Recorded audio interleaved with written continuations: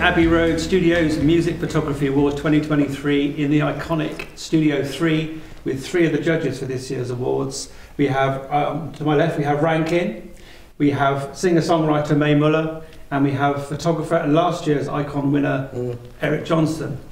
And we're talking about the judging of this year's pictures, and we're just going to start with talking about the standard this year and how it was and how difficult you found to judge, really.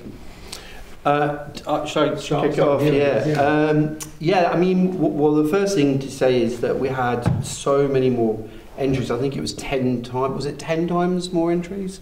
Yeah. So we had. The first thing to say is we had 10 times more entries, which was so exciting because it meant that the standard of the work was so high, and when we were coming to judge the last few pieces, they were all really kind of worthy of winning last year's awards, and it did mean that the ones that we actually, have given the awards to are extraordinary pictures.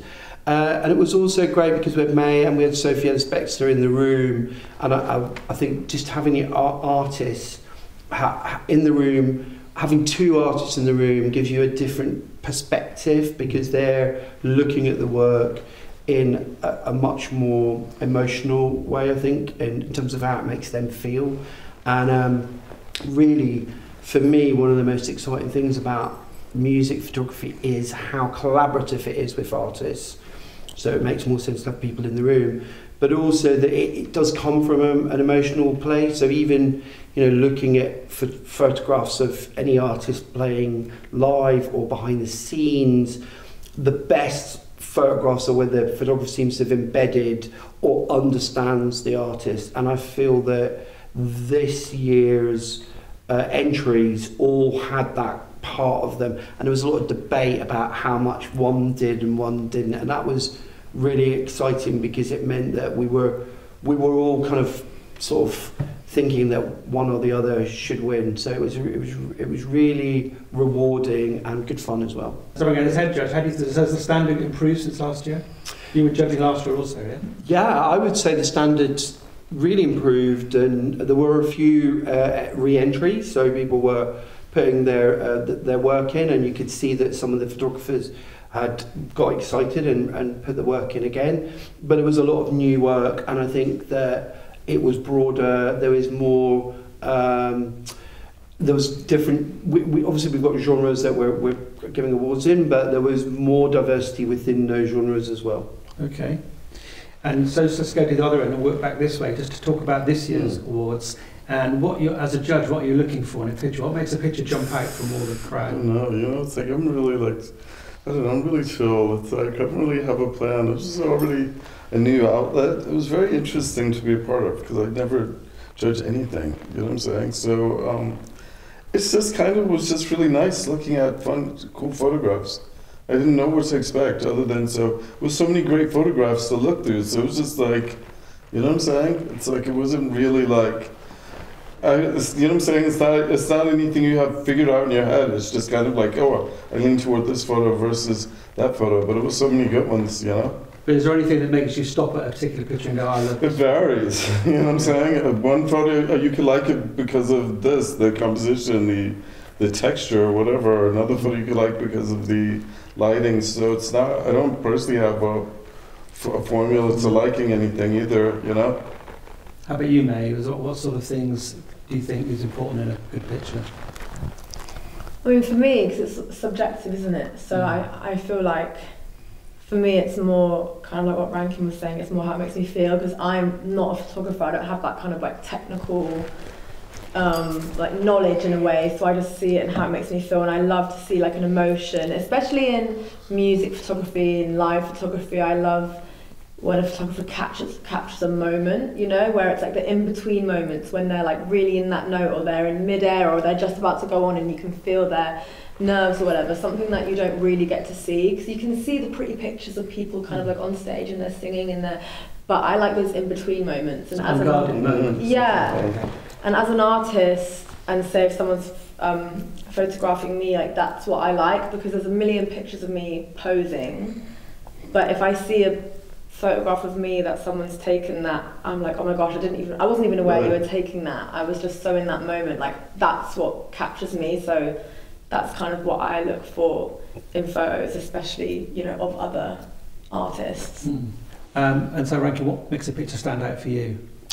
For me, it's always a gut thing, so it's an emotional reaction initially, and then what I'm then looking for is something that either makes me think something or leaves a trace, it leaves a memory. And there was a couple of pictures that did that, and I kind of still, you know, even a few days afterwards, I was thinking about them.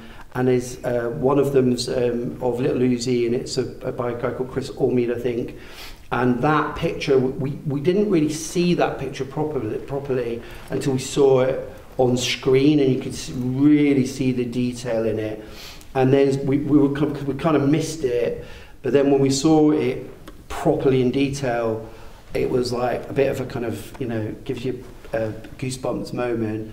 And there was also a Jay-Z Kanye picture that I hadn't seen before, but when I saw it, I was like, it was one of those pictures that made me think, I feel like I have seen that before. And that's another type of picture. You go, well, there's something about that picture. And I think they said the photographer said they were influenced by the JF Kennedy pictures, you know, when he was president of the United States. And they'd taken them in a similar style, and I was like, yes, I knew I'd seen that style before. So those two pictures were the ones that I walked away and couldn't forget. They were kind of rolling around my head, and in probably 10 years, I'll remember them.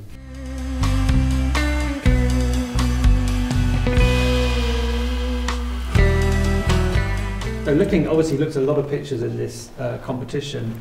What do you think is a common mistake that people who want to enter these competitions and want to win these competitions make, who basically don't make the grade? What are the sort of common errors? Let's start with Eric, I guess. Oh, let's see, what's the common errors? I mean, you know, I think just like what you're saying, it's like I aspire to take the type of photos that you capture a moment. So I think that for anyone who don't really like, who's not true to it on that level, I think is doing themselves a disservice. So the whole idea of trying to necessarily create something, especially I feel like in a world where things are so referenced, you know what I'm saying? So yeah. I feel like, you know, the biggest mistake is not to really follow a vibe, because like people tell me they want me to recreate photos that I've taken, for example. I'm like, but you know, that was Biggie, that was fake, Yeah. we were all young, we were in Brooklyn, like Puffy was badass, like, you know what I'm saying? So it's like, that's why something like that would happen. So now when young people are like so referenced, like happy, I'm like, dude, you're not gonna create something at that level if you don't really noticed your surroundings and what's put in front of you, all you guys together, you know? That's a really good answer. Yeah, I mean, honestly, like so often as a photographer, you get asked either to reference yourself or even worse, to reference other people. And it's the worst kind of commission you can get, because, I mean, I don't know how, the way I deal with it is I try and sidestep them away from that and say, well, you can do that, but you could also do this. So that, I'd say, trying to copy someone else for an award, that is a big no-no, big time. How about you, May? Is there certain kinds of pictures that return off for you? I don't know about turn off, but I think it's just like finding that balance between, because I do believe that being completely original and just having an original thought these days is almost kind of impossible, because you're inspired by so many different things. So I think it's different. It's like being inspired by, say, one thing but then making it your own, because I feel like you can really, really tell.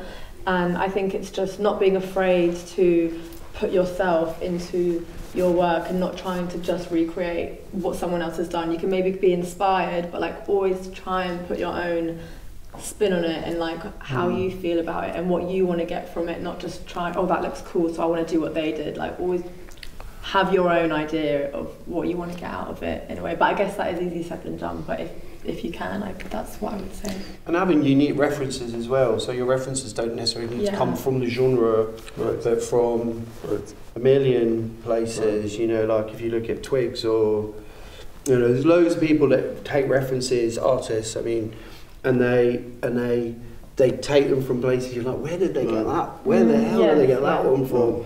But if you know about photography, you go, oh, that's so clever. So I always think it's that kind of unique.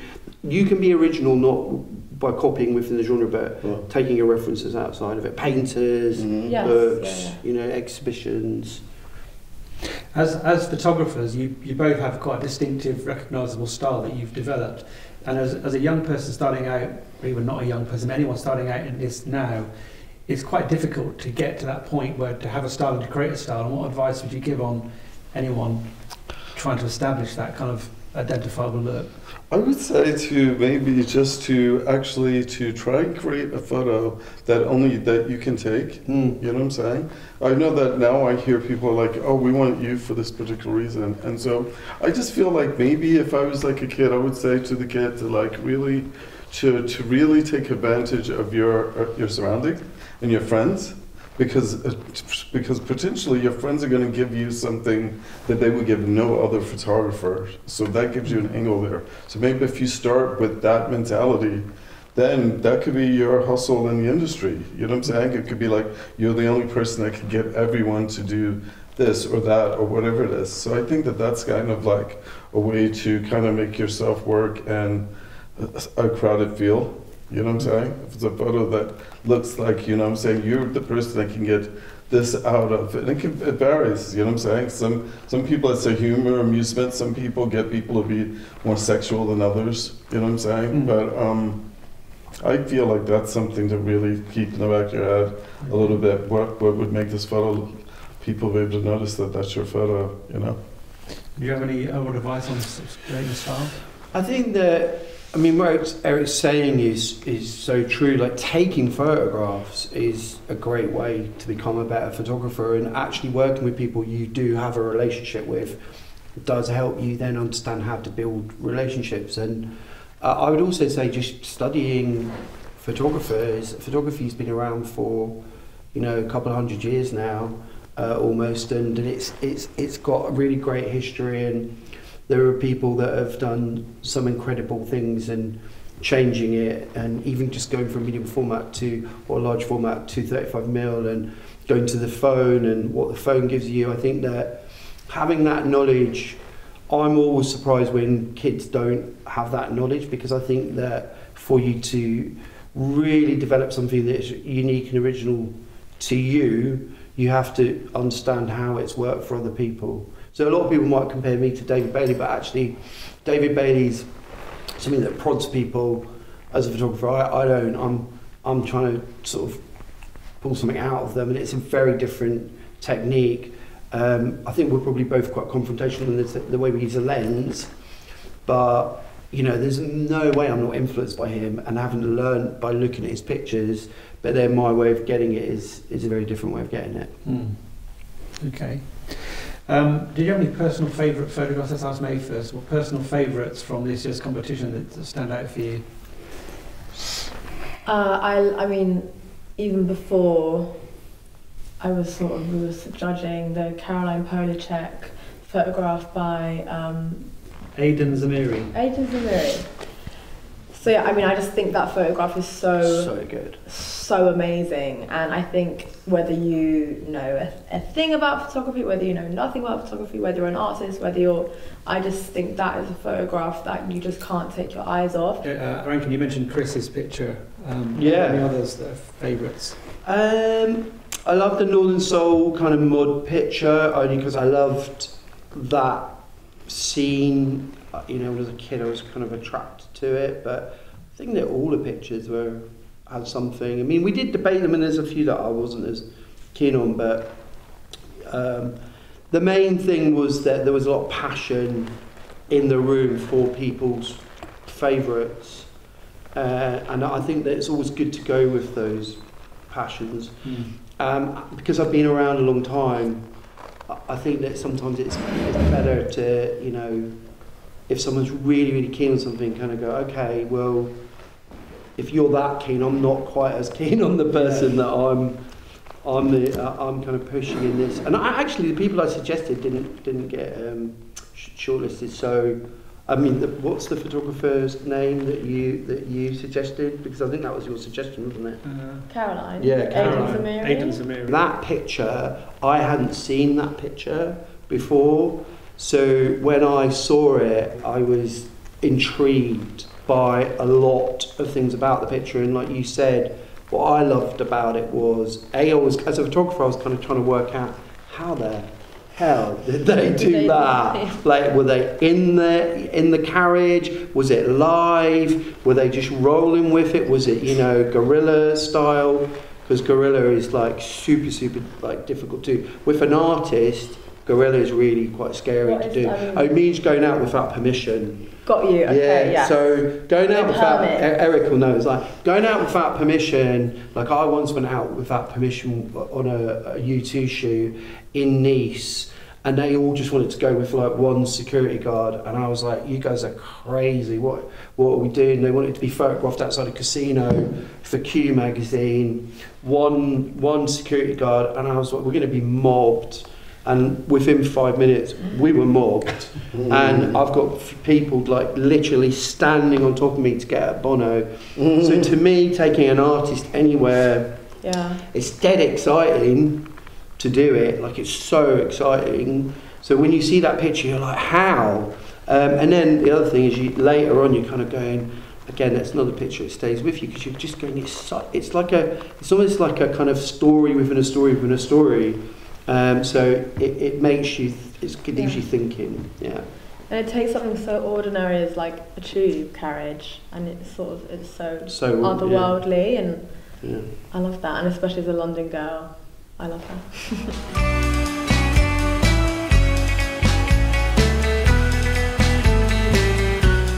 Standout pictures. I can tell you, there was a bunch of them. I like that photo where that kid was dancing. It looked like it was such a different era. So I love that, you know what I'm saying? I love Louise Burke picture mostly in silhouette.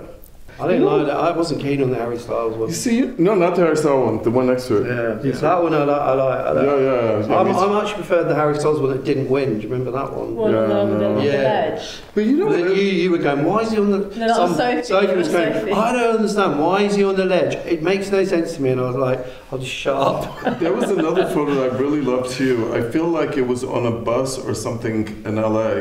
And easy sliding. Was it Nipsey Hussle? Yeah, it was. Yeah. Oh my god, I love that. That was a great. But that didn't get shortlisted. No, I love that one. I think what happened was it was taken at a different time. So that's a good thing for people at home.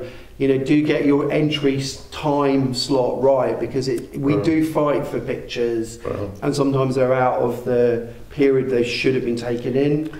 Yeah, because and then I like that photo that's in the crowd. I always love when you look into a crowd photo and literally like every person is sharp. Something about that always excites me. So are you talking about the top shot one? I think it's that one, the third image. JPEG Mafia. So the Carlo Cavaluzzi picture from the top, everyone, all of us loved it immediately, didn't we? Yeah. I love that photo. That actually brings me on to a question about live performances, because that's very difficult, I guess, to get something really different and iconic, and there's always loads of photographers in the pit, etc. So what's the secret of getting great shots from that, do you think, from live music? Don't ask me, I don't really shoot live photography. I used to. You know what I would say, that when I do look at things, though, I do feel like it must be for a digital market, because as someone who shoots film, I feel like without just throwing a flash and you lose everything, I don't get how people make it work. But you see some people that like have so many beautiful live photos, so I wouldn't necessarily know myself, but something tells me. But then, there was old school before digital, there were great live photos too that was filmed, so I don't even know, I think it's hard to find. I think it is hard to find. Like, as an artist, I've not struggled, but like it's not like to find a photographer that is great at live photos. Like, it is such a skill, but when you do, and I think it is just about like capturing like the joy. I feel like when you see artists and like photographs of artists on stage, I just love when you can just see the joy of it, no matter what kind of genre they are or what kind of artist they are. That's kind of what I want to see, but I couldn't tell you what the secret is. I just It's really hard to do. I used to shoot it when I first came to London. I used to shoot at the Marquee Club for free, just to try and get myself, connected with people. And it's a really tough gig. Like, you've got to be really, really good at understanding what the artist. A lot of the time, you've got to go and see the artist before, so you know where they're going to be, what the light's going to be like at that moment. There was a really great picture.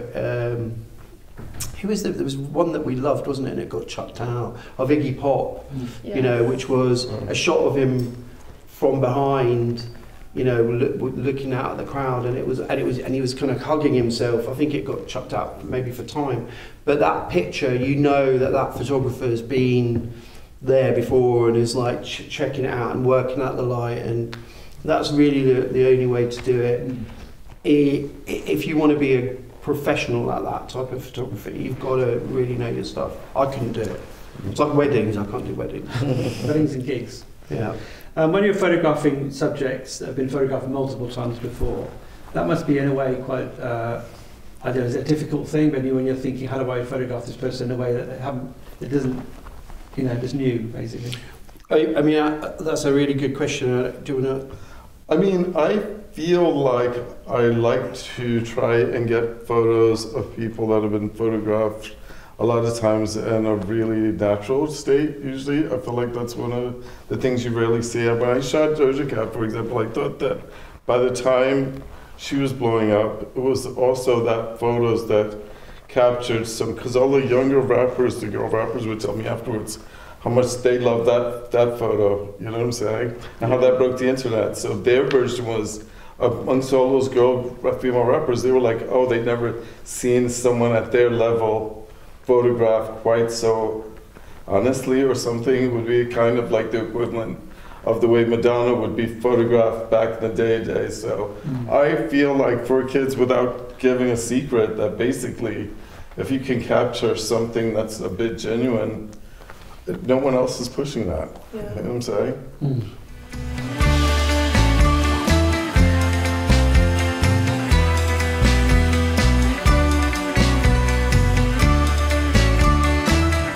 So what advice would you give to aspiring music photographers? I'll start with Rankin. Yeah, sorry. Get to know your genre. I think one of the most important things is to go back and look at the history of music photography. If I was to give people advice specifically, I'd say start at Elvis and work your way up, to present day, because Elvis's aesthetic really changed everything. Very derivative aesthetic, but it became, something that everybody started to copy. So I think that if you know that, and then it goes to kind of working with each individual artist. So for me, if I was to photograph May, I'd look at all of the other photographs of her that had been taken, and then I would try and do something different, because that would be me wanting to put my aesthetic and visual identity onto what she's doing. And then it would be about us working together. Like, I collaborate with my subject, I don't steal anything from them. So that's how I would approach it. But I think everybody else has got to find their own way. Like, I guess as a subject, you appreciate that when the photographer's done the research. Yes, I think it's funny. It's really similar to, like, almost, say when I go into the studio and I'm going to write a song with someone maybe new, you can really tell the difference when you go in there and you can tell someone's done their research and they're not just saying ideas, and you go, I would never say that, like, what, you've obviously not. So I guess it's the same when you're working with someone at a shoot or with a photographer. It's nice to know that they've done their research, and you can then, that's when it becomes like a collaboration, because it's like, oh yeah, like, I like that idea, maybe we could do something more like this, and that makes it just more fun, and that's how you just get a better result. I feel like, Music's definitely the most collaborative of all the portrait genres, because you're always working with somebody that has a really strong identity and idea of their identity. Yeah, I guess, because if you're just, and you can, if you're just like photographing a model for a brand, it's sort of like, you're just doing, like the brand has an idea that you stick to that, like it's kind of what they want. But with an artist, it's like it's all about it's your identity, you know, and you have as much say as how you want to be portrayed, you know. So that's why it's so great when it's collaborative, because it's not just it's just for a brand, or it's like a model, so we're just going to do, it's just like a job and it's very XYZ. It's like oh no, let's work together. And musicians have fought for those, in, you know, that identity. They've fought for it a lot of time. They've you know, gone through the ringer to get that power to be collaborative. So it's respecting that, and if someone's giving you their face and time, to me it's immediately something you should respect. So but with musicians or entertainers, not so much actors, weirdly, but people that are on stage and they're making what they're performing, it's very, very important. Eric, is there a different aesthetic that's coming from America, from the US photographer? Is there a different aesthetic there, do you think, or different styles? I don't know. I mean, I think that maybe social media have made things bridge together a lot more than it would have in a sense. But that said, just as a curious person, I find more than just what's popular. And so that being the case, I feel like there's always all of it's going on. There's people who are like purists. When I was coming up, that would be like would be like the Quimini group of like Erica and D'Angelo, Maxwell, and Lauren Hill. All those could be in one group. But then there would be more commercial artists that we really loved as well, that were more like.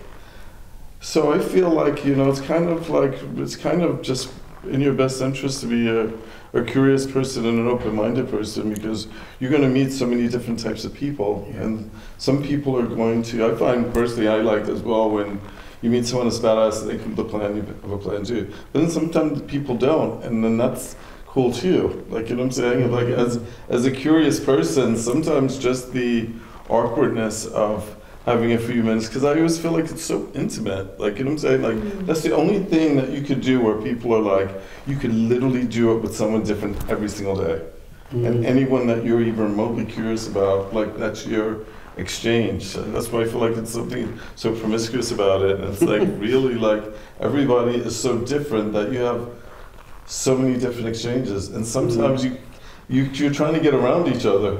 And that's interesting too, you know what I'm saying? Because that's how it is in life, you know what I'm saying? So I would say to you, if you pay attention to your surrounding in life, a lot of answers, that's what I think too, like a lot of answers are there without kids paying attention to the details. But it's not just also ripping out people's photos, but I feel like documentaries and things that tell me anything about how anyone made it, there's going to be details about that, to be like what you can contribute to someone making it to that level. So like when you were saying like the Elvis photos or whatever, blah, blah, blah, you look at those documentaries like that, and it's like, okay, you look at the whole thing, but it's like, oh, wait a minute, who's that person that took those photos? Because that person got a ride with the Elvis studio. Saying, so if you pay attention to your life, I feel like a lot of answers are right there, like all the time. And that's your job, isn't it? That's our job. It's like to show the world how we see the world. So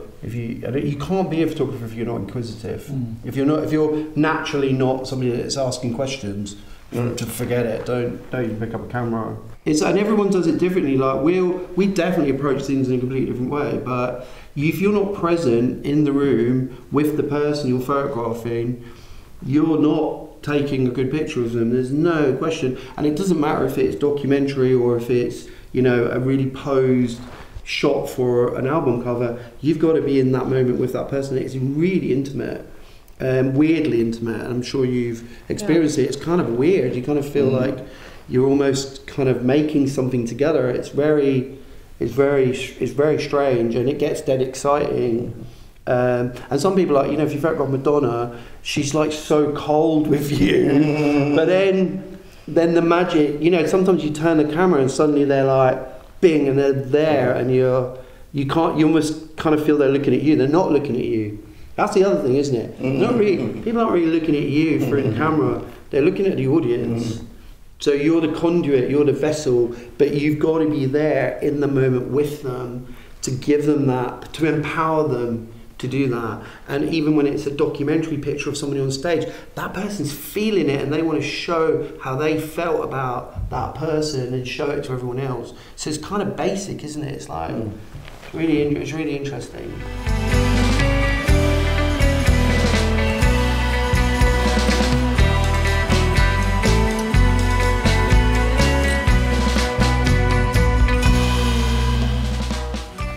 I think just to close, because I think we probably went over time, I imagine, but do you have is there a memorable, you mentioned Madonna, and is there a memorable person that you photographed, or a memorable moment in a photo shoot you want to recount, which would be something that's stayed with you? And the Rolling Stones for me, like, the Rolling Stones are like, I always, whenever I shoot a cool, like a young band that are trying to be cool and like a bit cold, I'm like, the Rolling Stones were much younger than you in how much they wanted to be in the room and be like collaborative, and it was extraordinary. And Bowie as well was, you know, I thought Bowie was going to be like uber offish and cold, and his pictures looked so distant intentionally. And then it was, you know, into the room came Tigger from Winnie the Pooh, like bouncy, bouncy, bouncy, bouncy. And I went, wow, I'm never going to presume anything about anyone ever again that, you know, what they're like. And so they were mine. How about you, Harry? I mean, I don't know. I mean, I just feel like, as a curious person, I feel like I have a story about every single photo shoot. You know what I'm saying? So it's like it's something cheeky about all of them. I mean, clearly, like the obvious ones. I mean, I feel like for Lauryn Hill, for example, for her to be kind of like, she's like an enigma in a way. People don't really like know what's her real deal. I just know that it was really like a curious exchange to work with someone at that level that was very detailed about like, or the aesthetic, like you already have the name Miseducations, you know what I'm saying? So it's like that already, and it's like, but she had like color palettes, and I was like, wow, like, you know what I'm saying? It's like, she had showed me photos that she liked the way that the film was processed in someone else's photos, you know what I'm saying? So I feel like that kind of like, and it was cool for me because I'm like, you know, I'm a kid too at that point. It's like, you know, I'm a team player, you know what I'm saying?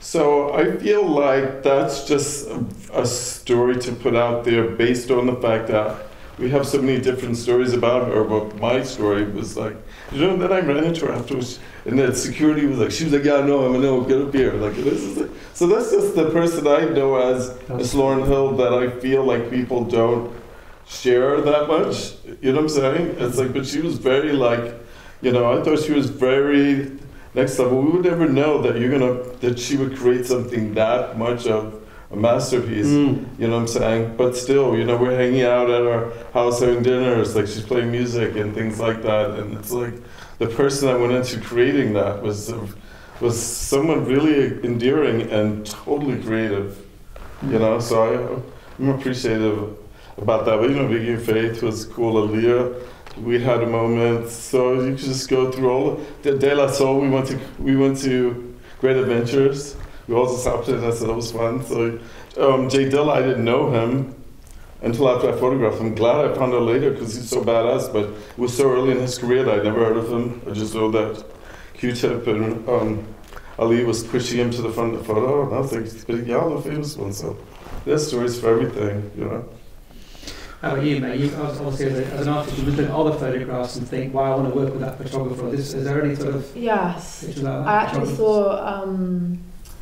I want to make sure I get their name right. John Yuyi, which is John Y-U-Y, I'm pretty sure, and they just shot Olivia Rodrigo for the cover of Rolling Stone, and I'd never like heard of them before, and I saw that cover and I was like, oh my god, that's amazing. And I think they did all the creative direction, and so I went and I did like a deep dive in their Instagram, and I just thought, I just love, it was just so like eye-catching to me, and it was fun and playful, but like slick but amazing. And so that was like, oh, I'd love to work with somebody like that one day that can take something, which, because a lot of their work looks like it's shot in like a studio, but they make so much of it, and there's real concept. It's not just like an artist in front of a backdrop and that's that.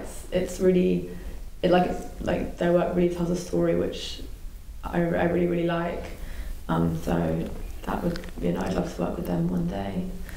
But I think for me, I'm still sort of learning myself, and I'm still kind of, each shoot that I do as an artist is different, and I'm still learning about what I want to get from a photographer, and also learning, you know, say when you're doing like an editorial of a cover, it's going to be different to say my album cover, you know. So it's like learning which kind of what you want to get from each photo, you know.